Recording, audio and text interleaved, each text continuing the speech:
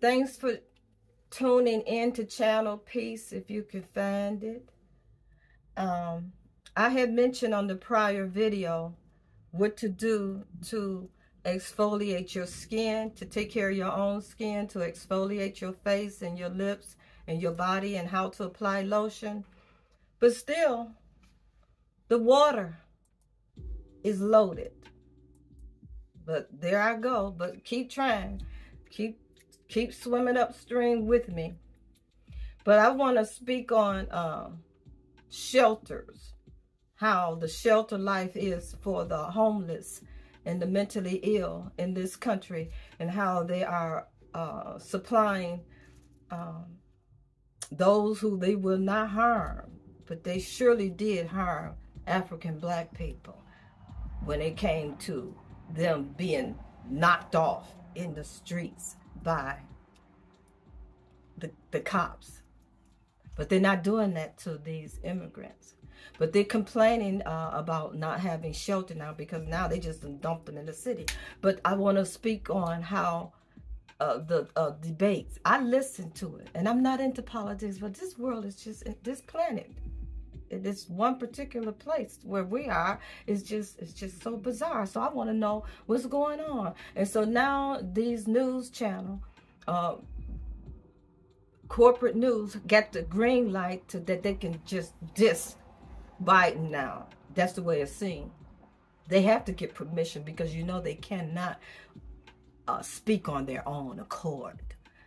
Although they went to journalist school to be a free-thinking journalist, they cannot. They have to speak with their sponsors. Tell them to. And so it's like they have turned against them. So it seems like this is all just a play, an act. This is what they're doing. This is a chess game. And that's why I say to us black folks, this has nothing to do with us.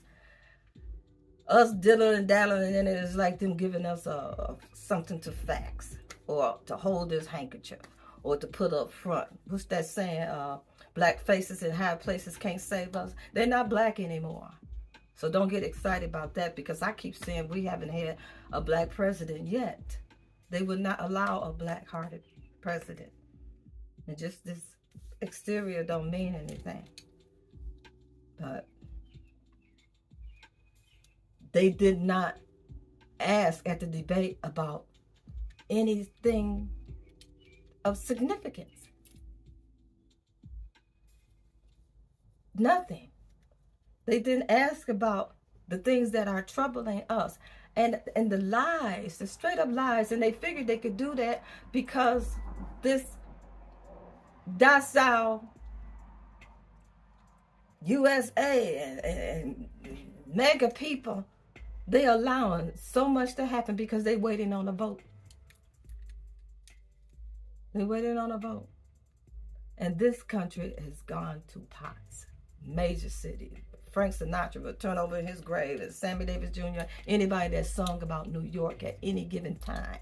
It's not like that anymore. New York. It's purposely they wanted to fall. This is not by accident, but I don't get this, how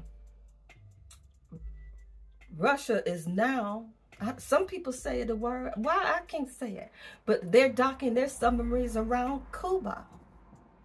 And this happened before in the 60s, and they don't want to speak about how only reason Russia did it then is because USA had their nuclear weapons in Turkey somewhere. So that's why he did it. But it's don't these people know if they push the button, who's going to tell everybody to run for cover? All these movie stars and everybody and celebrities who have these bungalows underground, who's going to have time to get where they're going and go get their children out of school to get into these underground bungalows where they say it looks like $1 million home? But also you got to come out, and the water is contaminated, the air is contaminated, dead bodies everywhere. How are you going to live? I'm trying to think this through. Do they have an end game, a plan? Apparently they do, because they gung-ho pushing people to push the button.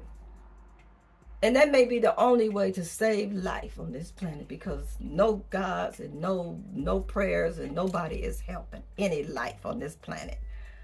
They knocking people off. People are leaving this earth in a most hideous way consistently all day long. No one want to speak on Sudan and Ethiopia and how they are getting down. Africans killing Africans. And I'm going to end with this. Philip Scott channel, he was speaking how Africans are not Pan-Africanism. They too tribal over there. And that's right. That's why Africans are leaving, excuse me, Africa, because they're not Pan-Africanism. They will annihilate one another. If a Nigerian go to South Africa and set up a fruit stand, he can't stay there. That's why they dying in the oceans getting to Europe, where they're going to be mistreated utterly. But they're not thinking about Pan-Africanism. They tribal. So he was saying, so why not in other nationalities, they have separate, like all Asians are not Japanese and Chinese and Vietnam. They separate.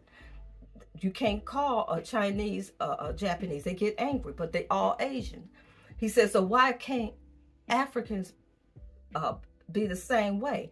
And that means with this FBA and ADOS and Native American, and I'm black and I'm Negro and I'm just a black face, we're all separate. So we have separate tribes too, because we'll never be united. And that's just like a trick bag, like I was talking about that 2 Chronicles 7:15. You can't do all of it at the same time. We will never all become Pan-Africanism. It's impossible. It's a dream. It's another myth and another religion, even though that's all that I have to hold on to. But I don't know what to say about that. Because it is right when you get to think about it. We're not, how can we be Pan-Africanism when Africans are leaving Africa? They don't believe in it. That's just us out here in other countries talking about it. They're not into it. But they trying to get together with the money and breaking down those borders and being able to fly across each country without needing a passport. So they working on it. So I'm going to end with that. Thanks for tuning in and listening to the channel. Peace if you can find it. Like, share, leave a comment, subscribe.